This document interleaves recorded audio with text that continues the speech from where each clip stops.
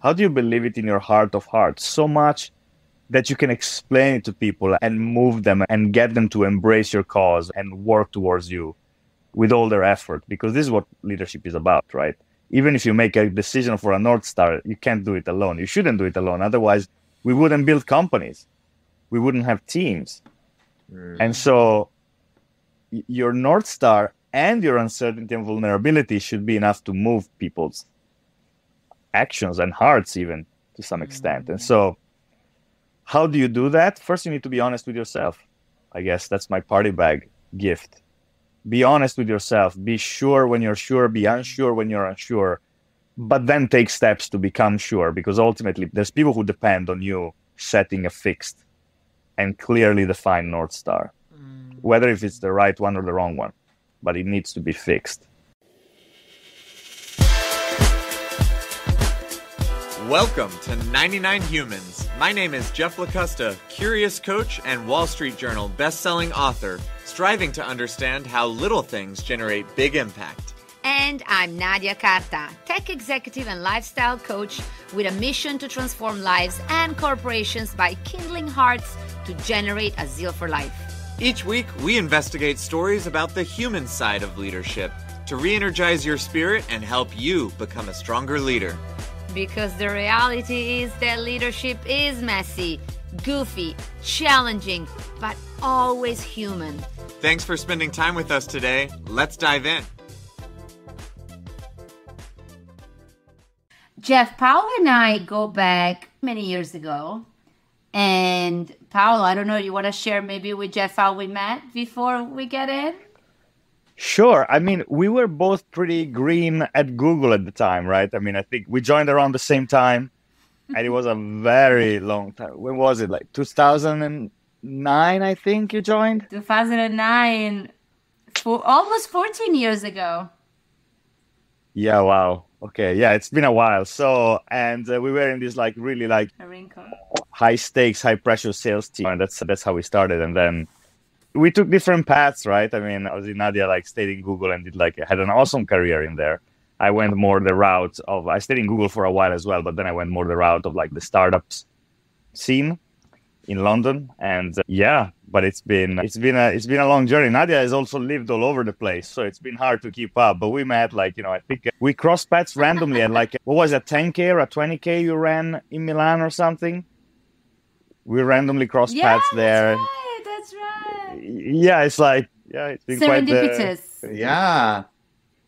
That's the word, exactly. I see we all share the coaching kind of foundation as well from your LinkedIn. So I'm curious how that enters into the conversation, but I'm sure you know that Nadia is a very passionate coach, me too, and that has kind of been one of the sparks for us on starting this podcast is curiosity about human beings, passion for people, and remembering that leadership, humans dealing with humans, and trying to remove that facade of it's the strategy and it always looks professional, and we think of these high up positions as really buttoned up, and often that's not what it looks like. So I think that thread certainly is shared between all three of us.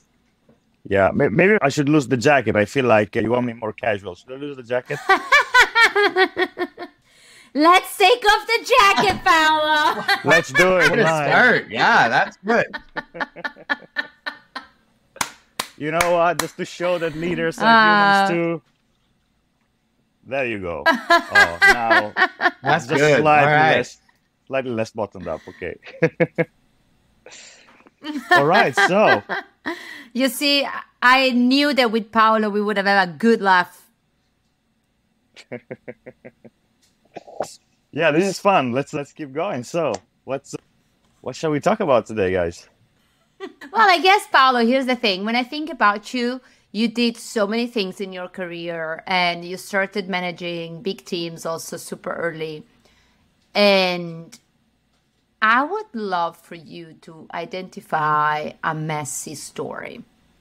I'm sure that when you were hiring in the early days of Mighty Hives and when you were managing those people and the situation, there must be things that probably were complicated or stories from your life that when you think back, you're like, oh yeah, that was a defining moment and it was a bit messy?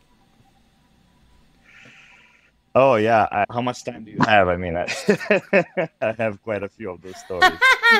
So, I mean, it depends, right? I think that there are so many, but I think a common thread among the stories that are just bouncing through my mind, and maybe I'll tell you one specific one, but generally speaking, one thing about leadership that I had to realize is that even leaders are not sure of the answers, right?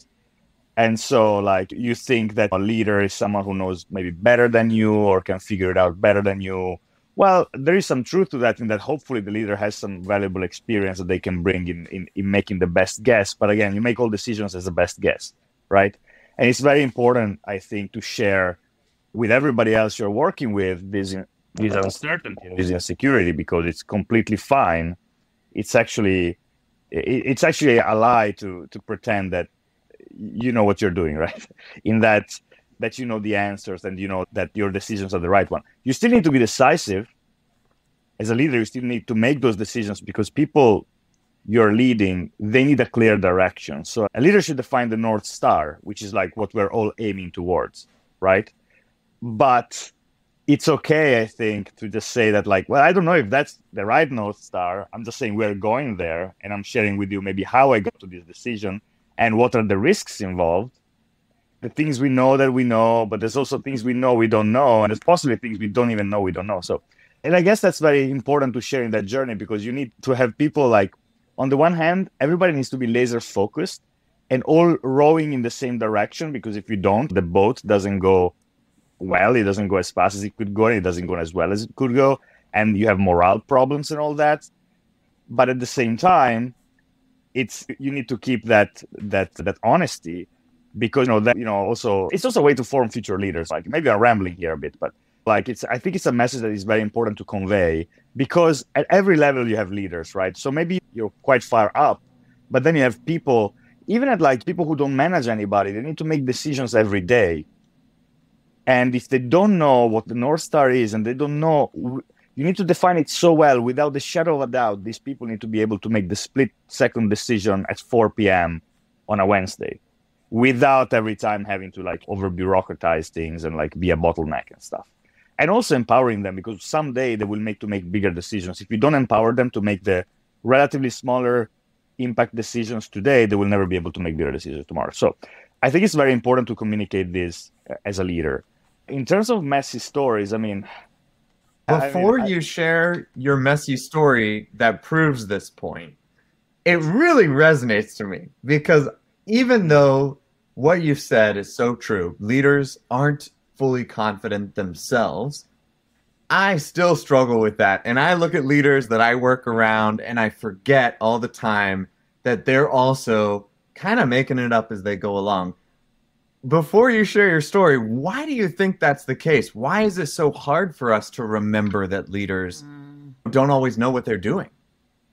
I think it's a combination of things. That's a very good question. I think, first of all, there's like, I don't know if it's the media or whatever, the way we were brought up, like we are to believe that, or we were led to believe that leaders need to be like projecting this image of perfection and absolute confidence.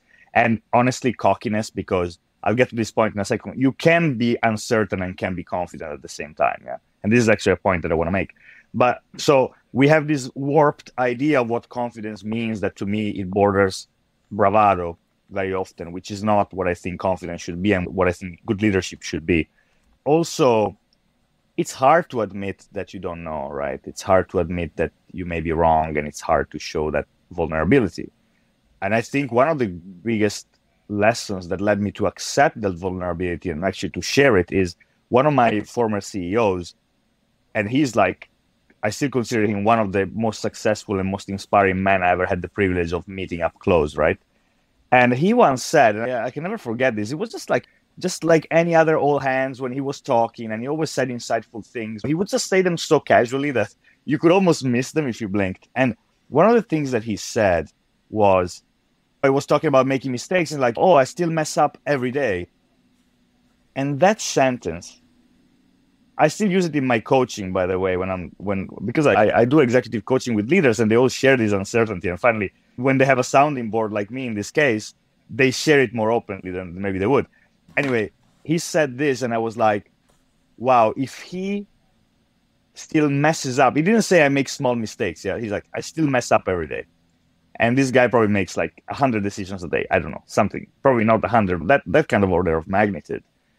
And like if he messes up every day, then it's totally okay for me to mess up every day. In fact, and this is the thing, I think one of the things that has been my strength since is that some people say they're afraid of failure, and so this slows them down, even paralyzes them sometimes. And I could tell you, I'm not afraid of failure, but that's not even it. It's not that I'm not afraid of failure. I assume that I will fail. Since that day, I assume that I will mess up something every day. So because that's a certainty, I cannot stop, because it doesn't matter. Whatever I do, something will be messed up. And so why hesitate? I think that goes beyond not being afraid of failure, because when you say I'm not afraid of failure, there's still part of you that is. But when you assume failure, like I woke up this morning, it's morning here in Tokyo, by the time I go to sleep, I will mess something up. And that's fine. That's very liberating, right? And I think that's something that many people don't understand. I only had the privilege to understand because of just these chance encounters and chance conversations that I had. But I think that's been one of my greatest strengths since. And if anybody who's listening, I want to convey this, and hopefully it will inspire someone else to just let go of that fear, because there's nothing to be afraid of. In fact, it's a certainty. So what's the point in hesitating? It's a very refreshing approach, Paolo. And I'm wondering, that moment that person said, oh yeah, I still mess up every day. Yet sometimes it's kind of a paradox, because you could say, well, you're still the CEO, so sure, you mess up every day. Like, how to be at peace with the fact that, yes, you're gonna mess up and fail, and at the same time, you're gonna have pretty several successes too. So how to reconcile these two concepts?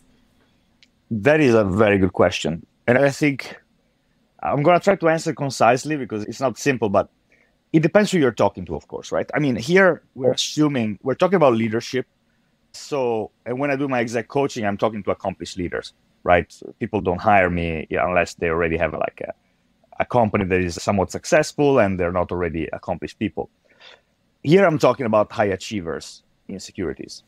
First, you want to become a high achiever. And I think it's very important, especially early on, to be very earnest and work hard and do your best. All the good old stuff, right? Some of the good old stuff still rings true, I think. We're trying to redefine leadership, but we shouldn't forget the basics, which is like none of us three have gotten where we got by not working hard and not putting our best foot forward. So when I say I'm going to mess up every day, it doesn't mean I'm just going to half-ass things. Oh, excuse my French. It doesn't mean I'm not going to be thorough in my approach. Of course, I'm going to do my best. Shoot, Paolo, Yes, I liked where you were going with, it's all good. All right, great. I love it. I'm a bit off the cuff here. So, but Do they I have mean, coffee in Tokyo, by the way? Do they have coffee? I mean, yeah, I'm not going to say it's the best coffee you'll ever have, but it exists. It's actually quite trendy. I think, this is a personal opinion, I think that obviously they have amazing tea over here. But if you're young and cool, you're going to go to get coffee. You're not going to go to get tea. So I say you go get coffee, Paolo, because you're young and cool. Oh, yeah, I definitely will. Thank you, Nadia. I appreciate it. But seriously, what was I say? This is all fun. I see I'm losing my train of thoughts. No, but I know you when you were saying it doesn't mean I'm half-assing it. You're still working hard. The basics of high achievers still apply even to leaders and CEO positions. Absolutely. So the assumption is you're going to do your best. And as you've probably gotten where you've gotten because you've put in you've gained the experience and you've learned also through mistakes again, your best is probably good enough. But it's not good enough to be successful 100% of the time. It will never be. That's what I mean, right? So when I talk to high achievers and I tell them, you will mess up and it's okay. But of course, like Nadia points out, the majority of the time you'll probably do right. I'm just saying, but out of 50 decisions you may make in a day, who cares if you mess up 1, 2, or even 5? That's fine. In fact, that's just the way of life, basically. You can't avoid it. Well, I like your premise when you said, wait a moment, we are still talking about high achievers. when we're talking about leaders. I mean, there are two things that are staying with me from what you said is that number one, this concept of constant decision making and empowering others to have that ability. And then number two, yes, you do mistakes, but eventually we're talking about people that are still accomplishing lots in life. So give yourself permission to fail and at the same time do work really hard. So we're not giving permission everyone to just not doing anything. Oh no, yeah, absolutely. Like this and this also goes like when you're coaching people, for example, right? Or when you're coaching leaders, when you're doing executive coaching, there is some understanding that they have a background where they've proven hard work and excellence. But also when you're coaching junior people, you want to listen for the cues. You cannot you can only elevate them if they show the will. And this is very important. Right? You cannot make a horse drink the water. You can just take the horse to the water. So everything we're saying here, everything about leadership, it implies a level of effort and motivation. And that's just the baseline. Absolutely. And so. Your story then. Oh, sorry.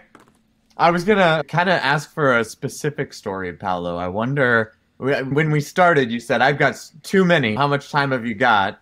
And then we took a little tangent because you said something around leaders not being confident. But I'd love to hear a time either when you weren't confident or maybe you didn't drink the water yourself as the horse in the example, or you were working with somebody. When was it messy for you?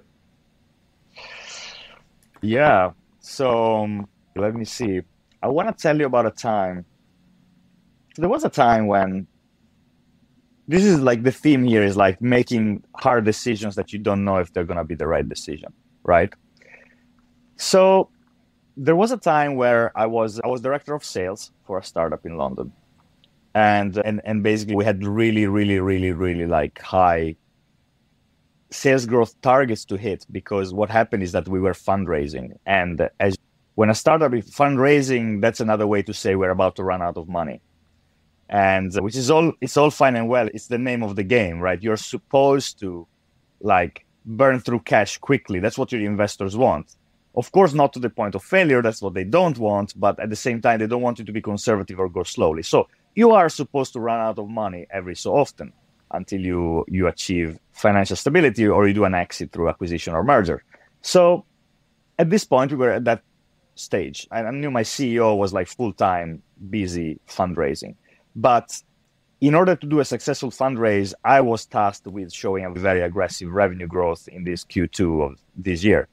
So one night, me and my CEO were having a beer, as you do in London, of course, and a pint rather. And we were talking, and he told me about, like, just randomly, just chit-chatting about this interview he watched the night before. This interview was with Eddie Murphy. Of course, you know the guy, right? Absolute legend. And one of the questions that the interviewer asked Eddie Murphy was, like, what's the secret of your success, right?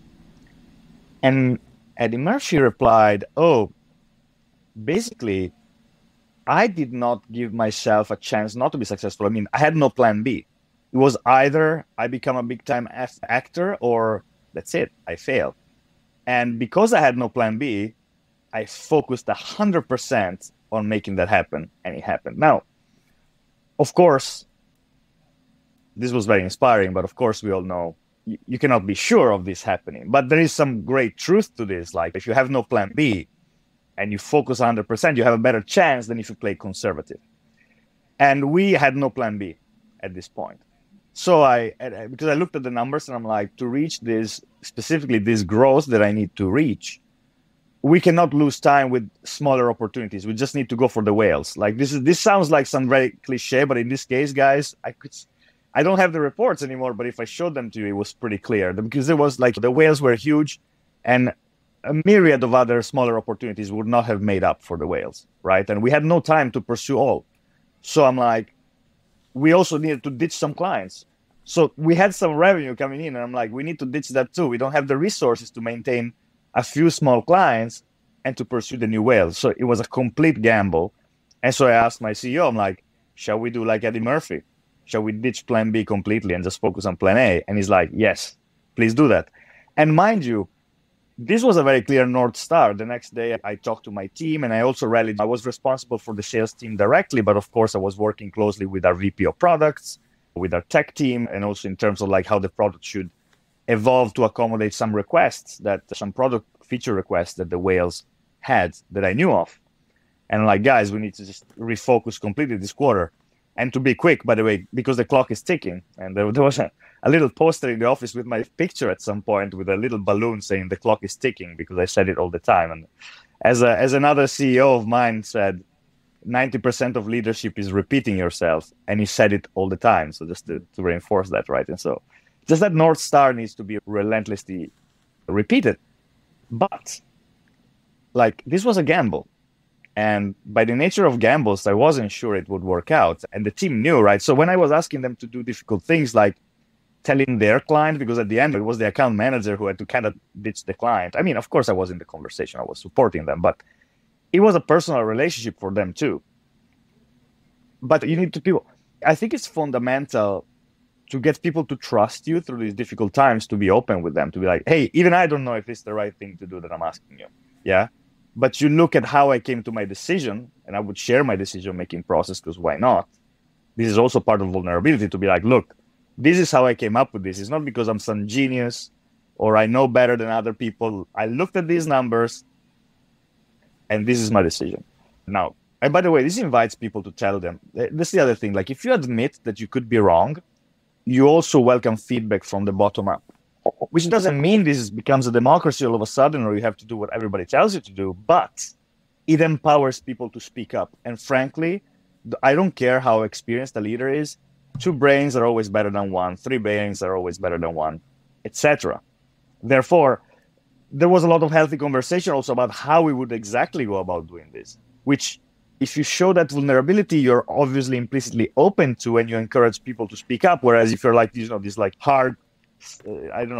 hard-faced leader who always displays, overconfidence, people are not going to speak up, and you're going to miss tremendous opportunities for amazing conversation and for actually learning something and changing your approach for the better. So I think overall, hopefully I didn't say too many things here. It's like so many magical things happen when you share your thought process as opposed to pretending you know better, and you share your uncertainties, but still firmly. It's not that everybody who spoke up to me and like, oh, you're right, let's do your thing now. Of course not. Paolo, how did these people reacted, right? Because so you were under pressure, everyone was under pressure, and you shared your decision-making process, but was everyone on board? Was some people saying, Paolo, what the hell are you talking about? Like, what was the reaction from the ground? I think in this case, they were all pretty supportive. I think, and I don't know exactly what went through their heads, but if I had to guess, I would say that sharing the decision-making process, I shared the story about Eddie Murphy. Like everything I told you right now, it was all honest. And by the way, one of the reasons why I love this example when we talk about human leadership is that it also highlights the beauty, the imperfect chance encounters. Like, what if my CEO had not watched the interview with Eddie Murphy the night before? What are the odds, right? What if we didn't have that beer that day? Maybe we had that beer a few days later and you didn't think of Eddie Murphy. You know what I mean? Like, so many beautiful things about this that I'm very fond of that memory. But sharing all the details of how humanly imperfect this was, but also, as I said, it was factual. I had numbers at hand. I knew what I was talking about. So, and that's another important thing, by the way. I think when a leader is open to criticism or feedback, the leader should have done his or her homework before. Because it can't be just like, oh, yesterday I thought of doing this thing. What do you guys think? No, this is solid. I have made my decision. Feel free to change my mind. And this is not there. It's like, please. But normally what I said is like, look, I love it when someone convinces me that I'm wrong. Because I normally really think through my decisions. So if someone can then convince me I'm wrong, I'm definitely going to learn something from that experience, right? Because I've done my best. And this is what my brain is telling me is the only, or not the only, but the one best decision. So if you can convince me that it needs to be changed, oh my God, I'm so grateful. But it doesn't happen often, guys, as you can imagine, right? So but it's still, every time it happens, I value it so much. And it has happened before. In this case, it didn't happen just because it was maybe because it was such a big gamble, and the decision-making process was sound. As I said, we didn't have a plan B. We didn't have an option to have one. But without going into many other stories right now, I have other examples where people have changed my mind. And actually, I always encourage them to try. It's a bit of a challenge, but some people take it. Paolo, so I'm guessing part of what makes this story so fond in your mind is that you hit the target. Is that right? Oh, yes, absolutely. We did, and it was insane. The way, and just to give you a little detail as to why it was so important to focus everybody on this. So imagine I had gone this alone in a way. I said, everybody, hey, continue doing what you're doing. However, I will not maybe focus on new opportunities. Let's say keep servicing this relatively smaller clients. A bird in the hand is better than two in the bush, right? The conservative approach. And then I will, however, focus the new sales efforts on the whales. Because I was, at the time, even if my title was fancy, I was director of sales, I was the only full-time salesperson. Everybody else was kind of supporting me. But I was the guy going out to the meetings, right? Sometimes I would bring in VP products, even the CEO, whatever. But anyway, so I could have done that, but that wouldn't have worked for the following reason. Before defining meetings with these whales, I spent, and I'm not kidding, pretty much the whole previous day preparing. Of course, you need to do some stuff, you need to answer some emails, etc. But honestly, that's the greatest focus. I think I've never had in my career so much free time, obviously not free, but so much time freed for thinking and preparing and studying and rehearsing and going through the possible objections, preparing my comeback. If I didn't know, contacting people to give me the data, everything. And this would not have been possible if my team had not been freed to do the other stuff that I couldn't be doing. And I promise you, I had entire days where it felt incredible. Then to go into the meeting the next day after all that preparation is an experience worth trying, I'm telling you. I'm curious, given you hit the target, you set the goal at the beginning, it is interesting that time in between, and you're painting what I would maybe call a rose-colored glasses look back, it was fabulous all this time.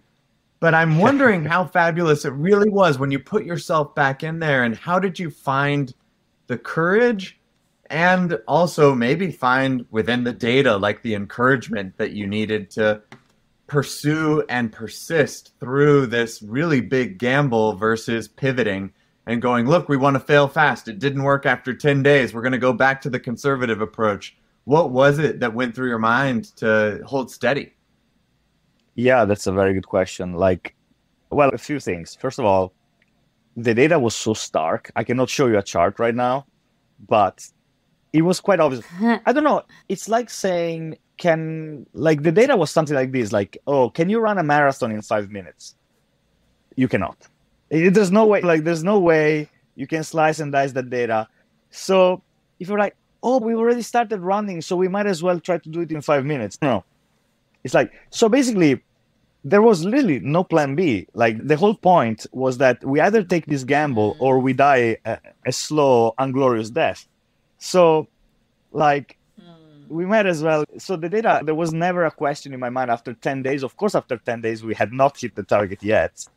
But we had a quarter to do that, thankfully, which was a very short time considering. But still, there was no way of reconsidering after 10 days. It was just, we either do this, so we either die gloriously or we survive. There was no other way. So that helped in a way that it was such a clear-cut decision at that point. I think it was the initial courage, I think, was the most important part, to admit to ourselves that we had no other way of doing this, as opposed to keeping going. So the pivoting decision done in the beginning precluded all other pivots later. In terms of how I felt, man. Well, but so, Paolo, I have one question here, because and I'd love to hear how you felt. But then when you speak about courage, what gave you courage? Because you're yeah, there's no plan B. I have these people working for me. In the end, I'm the one that is going to see the client. But then you could have failed because all of the odds were against you. What gave you courage? I don't know. I think, I mean, what else was I gonna do? I don't know. I think there's something beautiful that happens when you're laser focused. It's like, well, if I fail, I don't know, like I'll find another job, basically, right? I mean, we all will have to. So everybody knew. I think it was very important to have the encouragement of my CEO and my team. They all knew it was an impossible mission. It's not like they were like, "Oh, Paolo, where is that revenue you promised us?" It was more like, "How is it going? Are you still?" So I had like all this encouragement because everybody knew how hard it was, and everybody was very supportive. And I think sharing again the decision-making process and being completely honest about how hard it was going to be also helped people like rally together and support each other. So I think in my memory, that's what happened. And as I said, yeah, it was not a rosy period. I mean, but I guess what was never questioned, like I could wake up one morning and question whether we were going to make it. I did that every morning, but there was no question about what I should do that day. And that is really powerful because I think indecision has killed more dreams than fear ever will, right? I'm making this up. Like someone probably said the opposite at one point, but I think indecision is even worse than fear.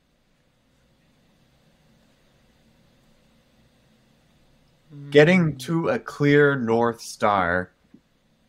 Yeah.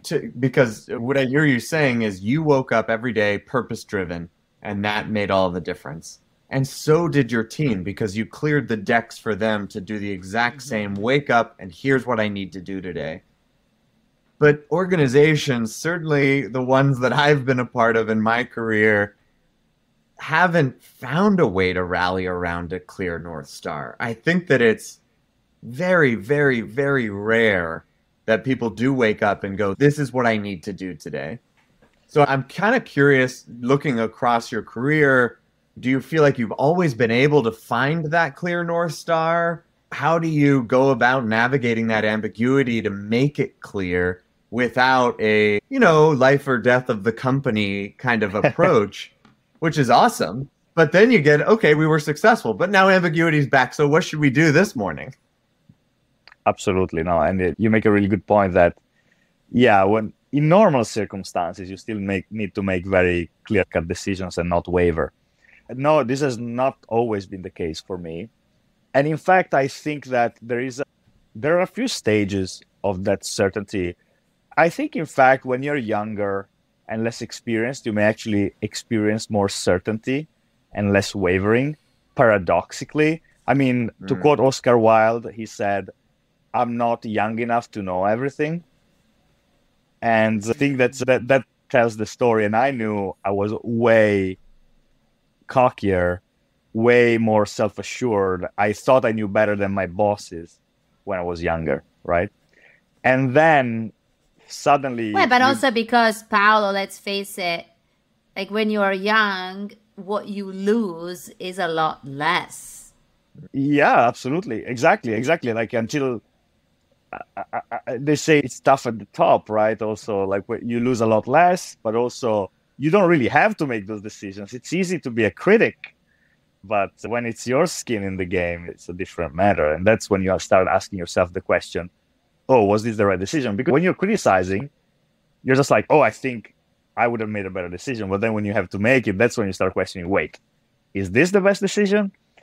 And then the whole world opens up, because when you have unlimited choice, good luck choosing, right? And so, and to answer Jeff's question, how do you do that? I mean, I now have a method that I teach, but to summarize it very simply, because obviously we don't have time to get into that, it's like when you're a tailor, you measure twice and you cut once.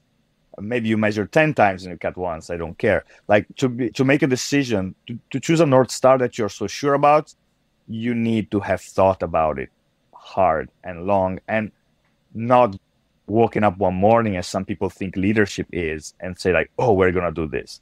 Even like the whole Eddie Murphy story. I'll take you back to that, because even that decision, I casually mentioned I had data at hand before the Eddie Murphy conversation even happened. I mean, I was looking at data every day. And by the way, to look at data every day, first you need to collect the data. You need to put it in a dashboard that makes sense. Like this, the data just doesn't come to you. And so I've always been very structured in my approach. I guess it's because I have an engineering background. But generally speaking, I think every leader should do it. I think it it's preposterous to think of making non-data driven decisions this day and age.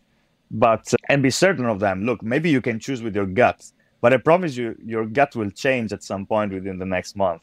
And then what do? You cannot your North Star every month, right? You need to keep it fixed. Like big companies, you need to keep it fixed for a year or more. Startups, a quarter at least.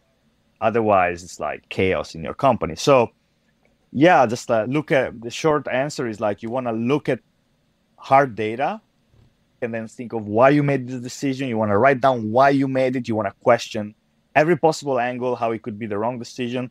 Highlight, maybe do an easy way to explain is do a SWOT analysis of everything you decide, right? And then you write it down. Why? Because tomorrow you wake up or next week you wake up like, shoot, was that the right decision? You look back at your strengths, weaknesses, opportunities, and threats, and why you made the decision, knowing all of that, and you're like, basically, unless there's new information that modifies either your strengths, weaknesses, opportunities, and threats understanding, or the decision was the right decision, right? Because if you still know this week what you knew last week, then you don't need to change your decision. So, Paolo, to whomever listening to this episode at the end of it, what would be like your recommendation, your like giveaway gift, right? If you think about like a party bag that someone opens it and something inside, like what is the Paolo party bag for the 99 humans? Yeah, the party bag. I mean, I think it's a bit of a summary of everything we said, right? I think, how do you choose a North Star that is so fixed where you have no certainties, right? Without being cocky. Because that's the thing. Like, of course, anybody can say, okay, I'm doing this because I say so, right? But how do you believe it? How do you believe it in your heart of hearts so much that you can explain it to people and move them and get them to embrace your cause and work towards you with all their effort? Because this is what leadership is about, right? Even if you make a decision for a North Star, you can't do it alone. You shouldn't do it alone. Otherwise, we wouldn't build companies. We wouldn't have teams. And so your North Star and your uncertainty and vulnerability should be enough to move people's actions and hearts even to some extent. And so how do you do that? First, you need to be honest with yourself. I guess that's my party bag gift. Be honest with yourself. Be sure when you're sure. Be unsure when you're unsure. But then take steps to become sure, because ultimately there's people who depend on you setting a fixed and clearly defined North Star, whether if it's the right one or the wrong one, but it needs to be fixed.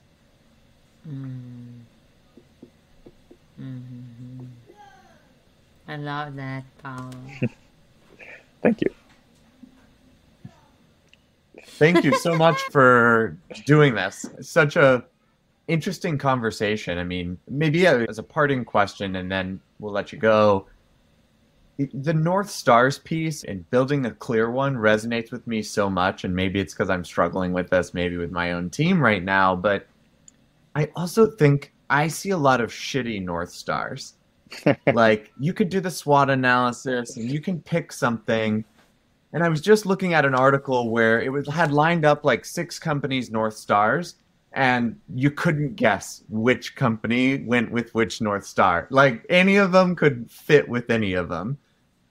And it really, I think, goes to this challenge of what makes a good one. Even if a company thinks maybe they've decided and they've made a banner that everyone's going to walk beneath on their way to work, is it really helpful in guiding? I wake up today and I know what to do. That's something that I feel companies are struggling with today. Teams are struggling with that on, yeah, I know I need a vision, a mission, a something, but how do I make it not suck? Well, that's a good question. So, I mean, first of all, I think there's an important distinction to make. I think the reason you see shitty North Stars, there's 2 reasons. That there's too much money going around in certain companies, and this could be both in big companies. So some big companies, they don't, of course, they need to do well and survive and deliver to their shareholders and whatnot, right? So it's not like they're exempt from this. But for better or worse, they can afford to be off to some extent, okay? And for big companies, my suggestion is for everybody listening, go read Playing to Win by A.G. Lafley, the former CEO of P&G. I have that book, Paolo. My God, I have it there. I should take it. It's an incredible... I'm writing it down. Yeah, basically, because it shows it's very hard. That's the other thing, right? When you develop a North Star for a very big company, you have so many stakeholders and so much distraction and so many people to please, and also so many voices that need to be heard, by the way, because this is not just about, as we said before, oh, I know what's best. No, it's about dialogue. 2 brains, 3 brains, 4 brains will always be better than 1, no matter what. But how do you make order in that chaos that is 12, 15 very self-assured people shouting to you, I'm right, listen to me, right? So that book is your answer. That book is your answer, right? It's a complex answer. It's like a several 100-page answer. So read the book is my suggestion for people working at big companies. I love it. Oh, yeah, I bet you're going to enjoy it a lot. I did too. Whereas my specialization is to advise startups, and that's a bit different, right? So startups, there's a really interesting incentive there, which is survival. However, it's not always as you might think. If you're bootstrapping, yes, it's survival 100%. But if you're taking like a lot of funding, it's like doping. It could be really, well, okay, no, fine. That's a wrong comparison because doping is never really good. But I'm saying it can help the right entrepreneurs. Yeah, wrong comparison. Yeah. Oh my God, this is being recorded. Bit embarrassing, but it's okay. See, I already messed up today. That's my first mess up of the day. I'm counting them. So anyway. It's okay, Paolo. This is about being human. Not at all. Exactly. That's good. No, but jokes aside, the founding money can be really good in the hands of the right teams and also with a bit of luck, of course, because you need that. I'm not saying that companies that don't make it are less competent than startups that make it. I'm just saying some startups don't make it, and sometimes there is a reason for that because they either don't have the right North Star or they execute poorly on their North Star. They're not very focused. But let's talk about the wrong North Star. When you're taking a lot of funding money and you can afford to just spend a lot of money in a very short period of time, you don't have to struggle for survival until it's too late. Because things are going so fast, like one thing out of place can lead you to failure and you'll never know, did I fail because of that little thing out of place, or did I fail because I had a completely shitty North Star? So it's very hard to see in that because the time is not very long to really assess whether you are doing the right thing. So long story short, that's why you're seeing shitty North Stars, because the incentives are not fully aligned. Some companies can afford, at least temporarily, to be completely off course.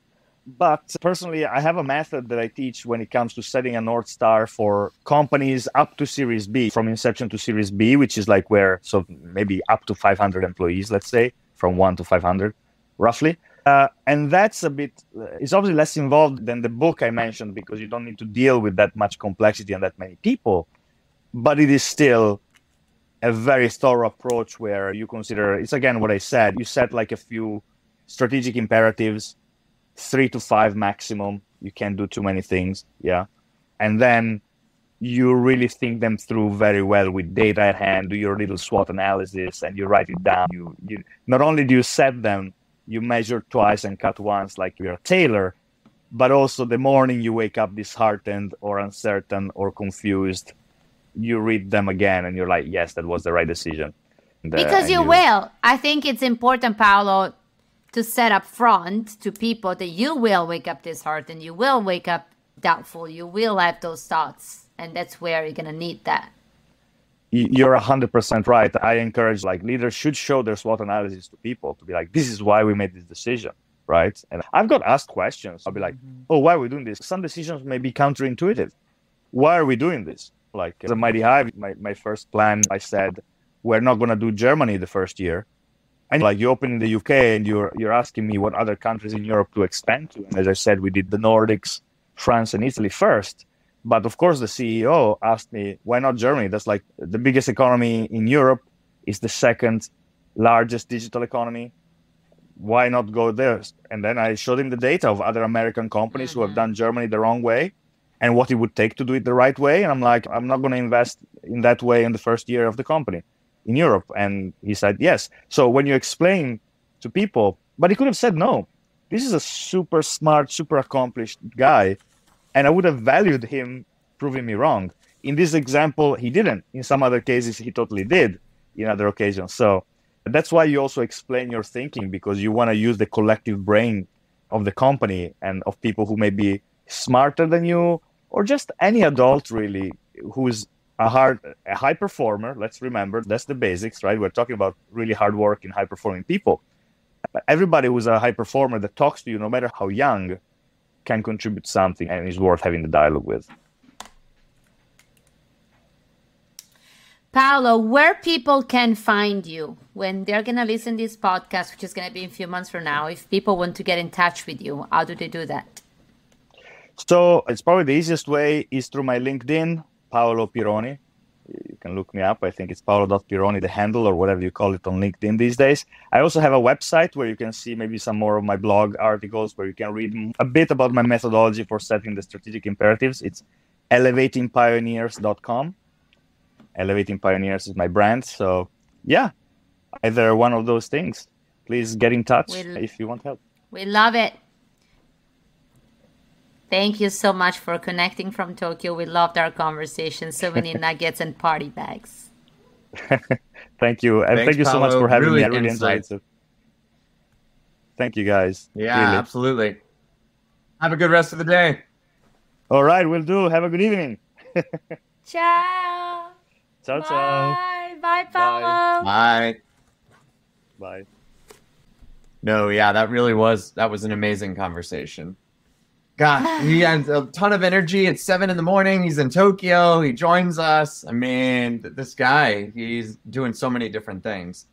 I remember when Paolo and I were, I think he was 25 and I was 27, fresh out of our first experiences doing cold calls in Dublin. It was... Sounds, I mean, like... You made it work. You got through a lot of hard stuff together. So that's when it's fun. Yeah. Nadia, what are you taking away from that call? I took 6 pages of notes, but I guess our listeners are going to read also the book. So there's going to be a lot in there. If I could pick one. Oh, God. Well, so I'm going to go with... He said one thing towards the end. There were many, but he said one thing towards the end. It says, your vulnerability, he said, hopefully your vulnerabilities will be enough for people to follow you. Mm. And when we speak about human leadership in this podcast, I know that we speak about imperfect leaders and humans. And for me, that resonated. That, yes, of course, you're coming up with a lot of data and research and all of that. But when it comes to believe you and follow you in a North Star, this idea to really show your vulnerabilities and give people permission to fail. So that really sticks with me. What about you, Jeff? I'm thinking about helping my nieces and nephews with their homework and showing your work. And the idea of being vulnerable, showing the journey. I mean, gosh, starting with the Eddie Murphy story to the data, to the persistent updates on progress. There's so much that brought people along on the journey. But interestingly, there was one little nugget that he offered that really spoke to me. And it's that if you're not sure, you need to become sure. Because there's a part of vulnerable, authentic leadership that I sometimes struggle with, where it's a little bit too human and too messy. Because it does need to be clear sometimes. And it needs to, in order for it to be helpful guidance for a team, there needs to be a level of confidence. If every decision that's made and every step that's taken comes with all of the homework and all of the work and all of the uncertainty and willingness to shift, you'd be walking all over the place and never actually get anywhere. And I think that becoming sure and then radiating confidence amidst sharing all of the background really is something that is a powerful concept, because it's harder than just showing all your homework. You also especially Jeff, because I mean, let's admit it here. Would you ever want to work for a weak leader? Yeah. And that lack of confidence, it's interesting because that, I guess, is the leadership. That's the weakness. That's the, like, when we say, like, I don't want to work for a weak leader, I mean, that's where it's, well, they're never confident in anything. They could be superhuman, but if they don't have the confidence, we would read them as weak. Well, especially because we need to demystify this narrative that vulnerability equals weak. You can be vulnerable and very confident. So that, for me, is the holy grail. You are confident, and at the same time, you're given permission to fail, and you're bringing your whole self. So I know we're going to have a couple of leaders lining up. They're going to talk about that. But for today, we're going to go away with these nuggets. What a wonderful conversation, Jeff. I love it. All right. We'll see you next time. Bye.